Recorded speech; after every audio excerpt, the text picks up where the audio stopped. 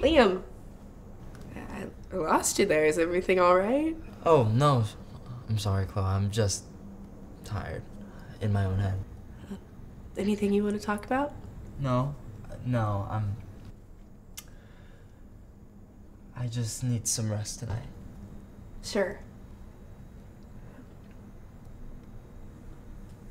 Let me into your head sometimes. It's lonely there by yourself. I don't want your stress to build up again.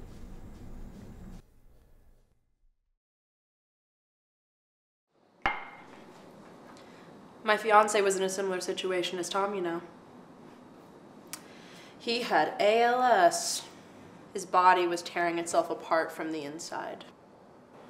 It was so slow. It takes years to kill you, but in a few months he was fully paralyzed, could barely even talk. He was a doctor. Well, a dentist, an intellectual. You couldn't even begin to imagine the pain that he was in trying to communicate the most basic things to me. The smartest man I ever knew, rotting away in front of me. It was pathetic. I was so sick of his meaningless cries for attention. I tried moving him into another room, left him alone for a few days, but at night I could still hear his childish babbling nonsense until one night it just stopped.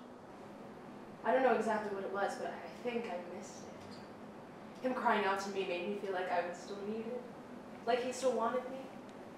So I went into his room in the middle of the night and I fully opened up to him, apologized for everything. And he didn't even turn his head.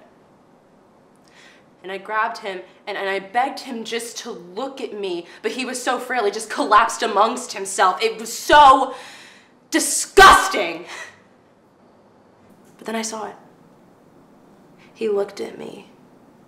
He looked so scared.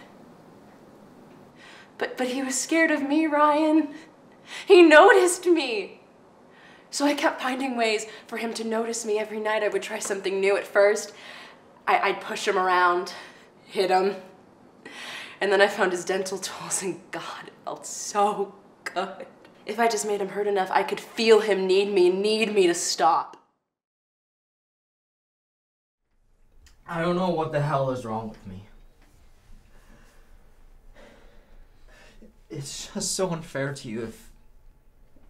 It's been in my head for months now. I've tried so hard to be normal, but it won't go away. I just don't want anything to change. What are you talking about? What's gonna change? I mean, I'm worried maybe I will, and when I do, I just know it can be harder for men like me. Men like you? Who like women and